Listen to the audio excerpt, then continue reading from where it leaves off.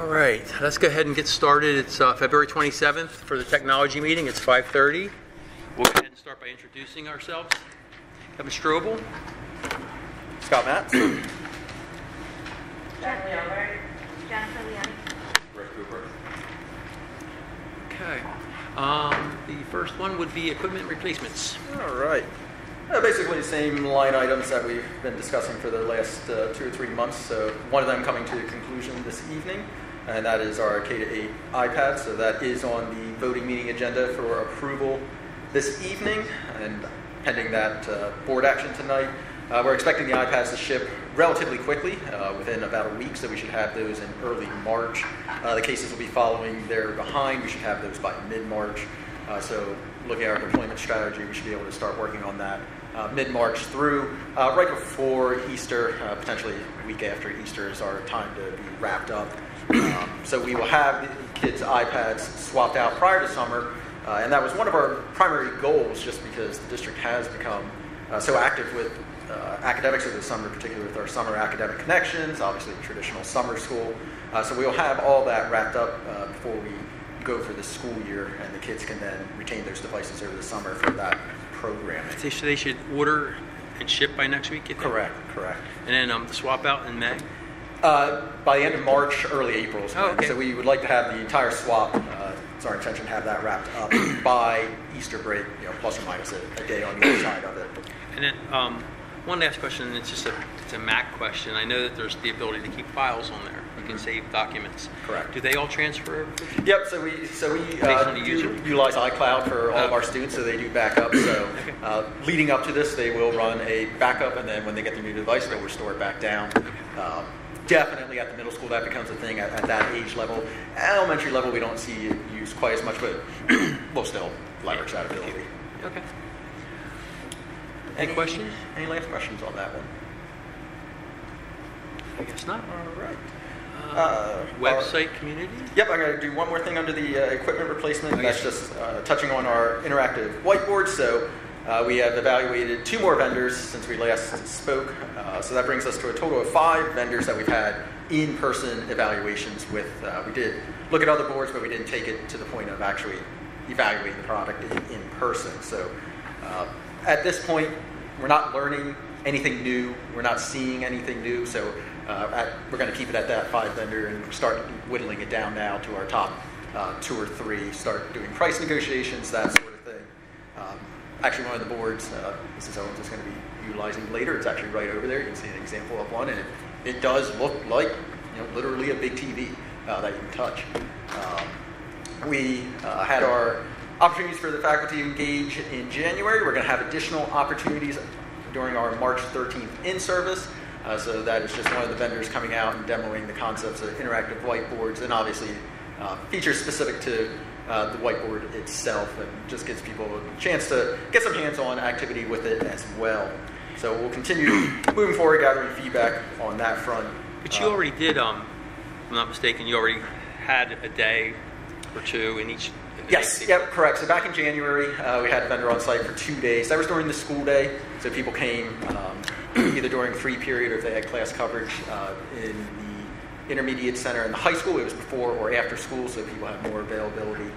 We also had time in November. That was more of a select invite-only group that we used just to really validate our initial pursuit of this endeavor, just to validate that what we thought was a good idea was.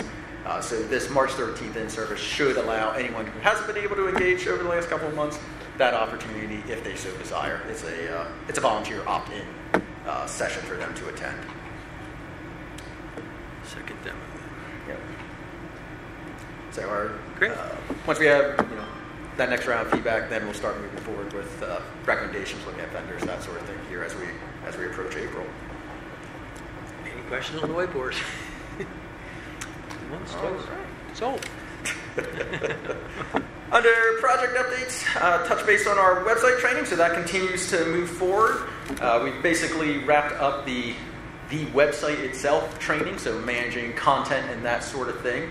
Right now the migration is in process. Aptigee is actually handling that. That was an awesome benefit that they're moving the content over for us. We're not sitting there doing copy, paste. We are going to be starting the alert side of the training in What's March. the name of the company again? Aptegey, A-P-P-T-E-G-Y. APT? A-P-P-T-E-G-Y. Yeah, I actually haven't spelled one here. That's fine. Yep. So we'll start the alert training in March. So that's going to be how to send email alerts, how to send phone calls, how to send push notifications to the app. That will be initially with Mr. Flowers and myself. And then as we get closer to the end of the year, we will bring in the principals and building liaisons, that sort of thing, that send messages out, as well as the department heads. We'll do a large group training on that front. We've narrowed our launch date to early June. Basically, it's our intent to do this right after the kids leave. We don't necessarily want to change the interface at the end of the school year, but once the students leave, we should be in decent shape to do our cutover well ahead of our June 30 expiration date with Blackboard, our current provider. So overall, that project's moving along well. We're at the point now we'll start working on design elements and that sort of thing, so we may have some initial layouts that we can show you as they actually migrate our content over. We have made the connections already for things like calendar and that sort of thing. I touched on that last month, but now we'll actually have real content visible on the site.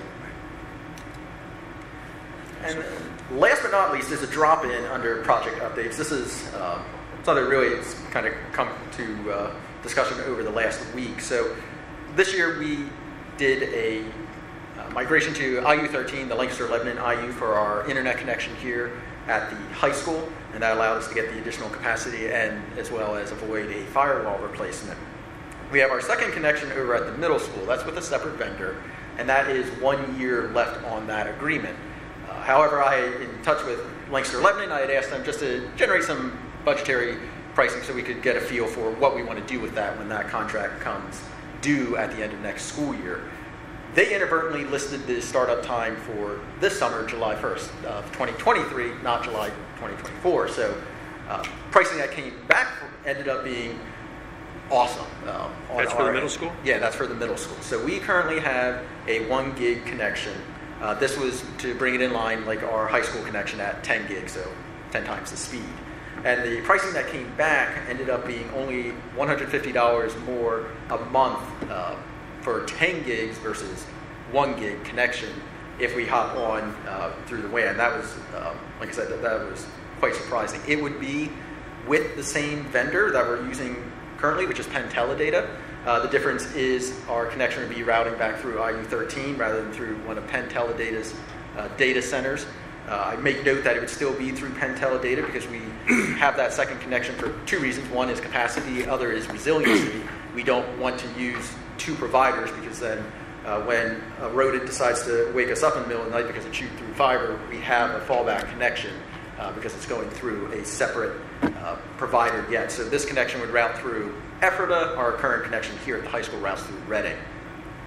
That $150 a month increase will be made up substantially by, again, here at the same thing at the high school. We will not have to replace our firewall, which is typically about a $20,000 expense. So that $150 a month increase in a service charge is made up for in avoidance of our hardware costs. So we're still in discussions with them to make sure this is all going to work, but I wanted to just give a heads up because that was not something on our radar. It was coming on our radar for next year, and just and they need to keep that equipment upgraded, not us. That's correct. They need to make sure the software is updated, not us. That's correct. There's also manpower involved.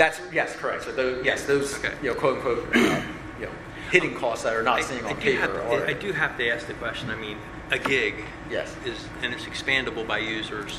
Yeah. So it's not, so everybody gets a gig, up to a gig. That's screaming fast. Why do we need 10? So we regularly, actually as a district, so we have our 10 gig connection, we have our 1 gig connection. Most of our traffic routes out through our high school connection. Earlier this year, we hit 7-8 gigs just when app updates are coming out. As a district, we do routinely exceed 1 gig in connection because it's 1 gig total for all 3,700 users. Okay. You may get 1 gig of speed within the district, but as far as throughput out to the internet, that would be 1 gig total throughput out to the internet. So that's why we have the 10 gig. I didn't realize it was total. Yeah, correct. So within the district, our 2 laptops, you're correct as far as that 1 gig. Right. It's when you go out to the internet, we still have another throughput that we have to maintain. Right. Yeah. Okay. Yep. Great. So, That's good news. That's actually saving us money long term. yes, correct, Better, absolutely. better for less, for better, and it saves us money. Correct, yeah, and we've been able to leverage through our high school connection. One of the primary reasons that is our primary is just a type of firewall because, commodity, they can. Firewalls are expensive. And Exactly. that's an annual expense. So that's $20,000. Correct. And as a consortium, they're serving many districts. They can Right. get a more powerful setup. Robust, yep, Yeah, setup. exactly. Okay. So I will continue to report back on that. Again, that just came back. So last our week. line item goes up by 150, but our expense lines goes way down because you don't have Yes. all the manpower and equipment. Yes, Makes sense. exactly. Yeah. Okay. Yes. The equipment will be a real, Right. solid number you can actually see on paper. Awesome. So, Any other, beyond that, any other questions? Any questions? I think that about wraps it up. That concludes our meeting, technology meeting.